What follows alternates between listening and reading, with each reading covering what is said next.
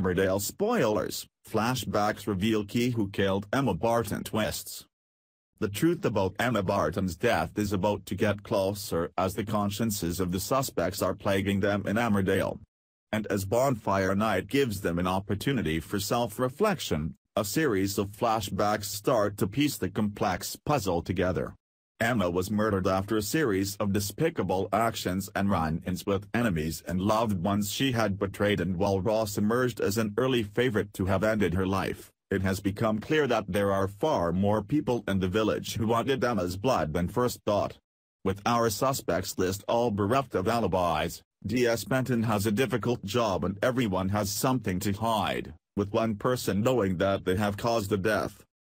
As a subdued atmosphere falls while a fire crackles, the suspects stare into the flames and Emmerdale kicks off a series of flashbacks to the day of Emma's death that show the actions of the likes of Ross, Laurel, Pete, Kane, Moira, and Adam.